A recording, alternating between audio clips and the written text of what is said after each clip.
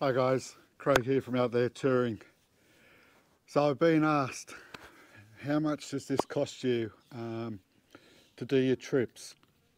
So I thought I'd try to do a little breakdown. This won't be a long video, it'll be just a short little video to give you guys some idea of the cost. Not just the cost for me to get out here, but also like say for the camp cookups. So I'll try to break it down a little bit. It won't be in great detail, and I'll try to share with you also some of the apps that I use.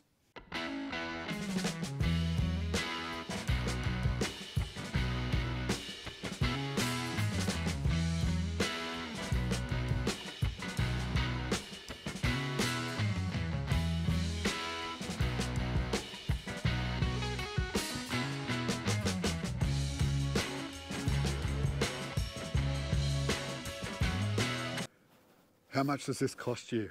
How much do you spend on your travel?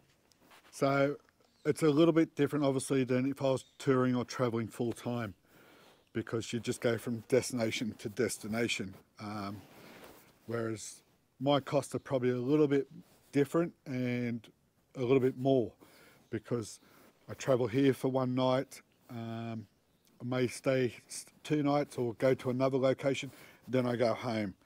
Then the next week I'll travel somewhere else and then come home. So my kilometres are not quite double, but probably 1.5 times if compared to if I was doing just one continuous trip. So what I'll try to do is just a little breakdown. Everybody's going to be different depending on how far you travel, but I'll try to break down how many kilometres I get or per litre of fuel or diesel, and also a rough breakdown of the cost of a cookup. Again, that's going to vary depending on what you like and what you want to do. Also, I'll share with you a couple of apps I use as far as trying to find the best price diesel or fuel, depending on if you're running petrol or diesel, and also how I keep that or log that into my phone. Rightio, so the first app that I use to try to find the best price diesel or fuel in the area I am, it's called Petrol Spy. Now how that works, it pinpoints where you are, and then it shows all the service stations close by to you, and at each service station it's got the price of what they're charging for whatever fuel you want, and you can go through the filters and you can change it from diesel to petrol to E10 or whatever. It will show you the best price. Now if I'm near empty and I've got to travel an extra kilometre or two and I'm saving 15 to 20 cents per litre, I'll do a quick little round trip and I'll fill up. Some of the price differences within a couple of kilometres of you, or even on the trip you're actually going, it can be 30 cents a litre. If you're going away every week or if you're travelling the country, that soon adds up. So that's what I use, Petrol Spy. I find it really good, and as I said, sometimes you may only save 6, 7, 10 cents a litre, but there's been a lot of occasions, especially over the last few months, with petrol prices or diesel prices jumping up and down so much, that I've saved 25 cents a litre, and I've had to fill the tank from near empty. So what's that, 70 litres, that's $14, $20, and it adds up real quick. So the other app that I use is called Fuel Map Australia. Now what this one does, it allows you to enter your odometer reading when you fill up, how many litres you put in, how much it costs per litre, and even if you've got a discount vouchers, you can put that in there as well, and then it'll tell you how much you've paid for it. There's a little box down the bottom saying, is your tank full? If you tick yes, then it's going to calibrate or work out how many kilometres you got to the litre.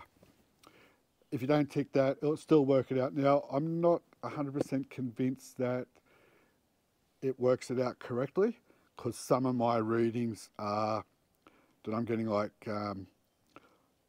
6.86 litres per 100 kilometres, and others tell me 12.5 litres per 100, or there's a few here where it was at 29 litres per 100.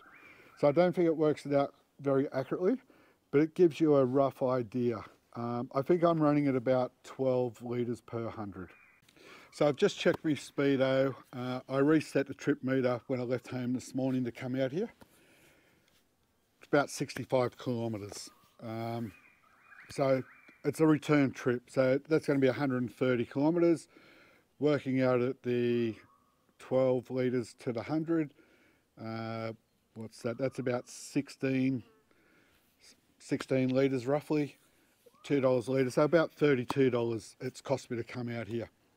And that's where it's the, and depending on where you travel to, but that's where the petrol cost, I suppose, you can't compare it to doing one round trip around Australia, because I would come out to this destination, I would stay here for a couple of nights, then I'd move on to the next one, and I'd continue that loop or my journey. Whereas the way I'm doing it at the moment, it's home, camp, maybe another camp, then home, and then next week camp, and I keep going backward and forward. So I'm using more fuel in returning home. The day will come where I get to do the big lap, and that's when I'll give you some costings there as well. Cost for a camp cook-up. There's so many variables in this one.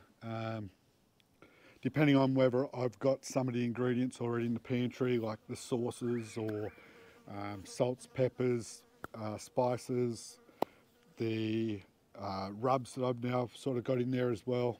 So I won't include them, because I'm hopefully getting 4, 5, 6 cooks out of them. So say a couple of dollars there anyway. We'll just share it across the board. What I'd call a really good cook-up, one of my roast or the ribs, one that's, by this time you would have already seen it, so the pork knuckles cooked in Coca-Cola. Those cook-ups can go anywhere from $30 to $50 in groceries.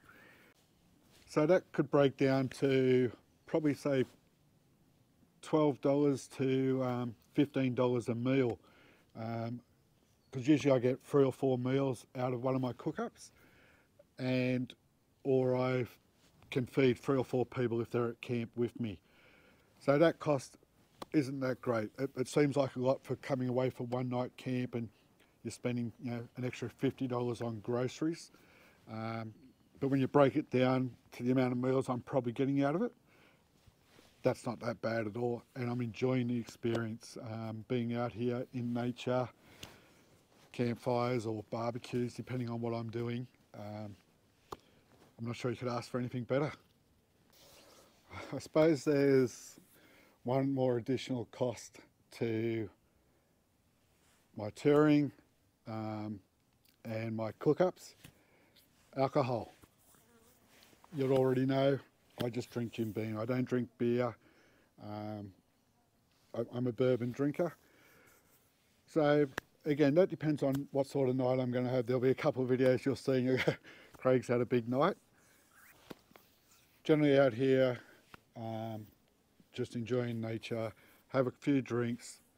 So it's probably, you know, 1 litres of bourbon for, you know, 2 trips, or 2 nights away. So there's an extra $60 or $30 a trip. So probably roughly, if you add that all up, it might be $100 for a weekend away. Generally I try to find free camps, so haven't got that cost. And then on top of that, of course, you've got your normal wear and tear on your vehicle, which you're going to get anyway, whether you're going away for one night or the whole year if you're lucky enough to travel. Righto guys, that's a rough idea of what a one-night camp costs me at the moment. Now again, that's a different scenario than if I was traveling full-time. Obviously it wouldn't be costing me $100 a night or $100 for the weekend of camping, because some of that cost will be spread out over more journeys, so it wouldn't be as bad as that, or as expensive as that. And also I wouldn't be doing camp cookups every night that I was traveling. I just bring you one of the camp cookups, and hopefully you're enjoying that. So the cost wouldn't be as bad as that if I was traveling full time. But they're the little things you got to factor into it, that, you know, the fuel obviously is a big cost for everybody traveling.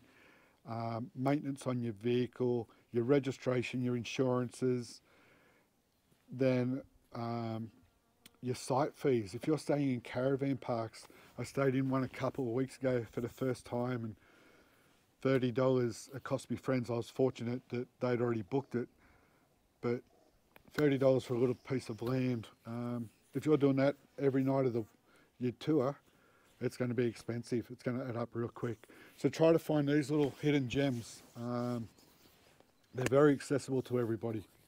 Right guys, that's it for this video. I'm going to wrap it up there. Got a few things I got to go and do, and try to enjoy myself a little bit while I'm out here. Just thought I'd share that with you and try to break it down a little bit. And yeah, any comments, drop a message to me. I'm on Facebook, Instagram now as well. Still trying to learn those platforms. I'll get back to you as soon as I can. If you could do me one favour, watch the videos from start to finish, and like, share, drop a comment, subscribe to the channel, and yeah, travel safely guys. Thanks for watching.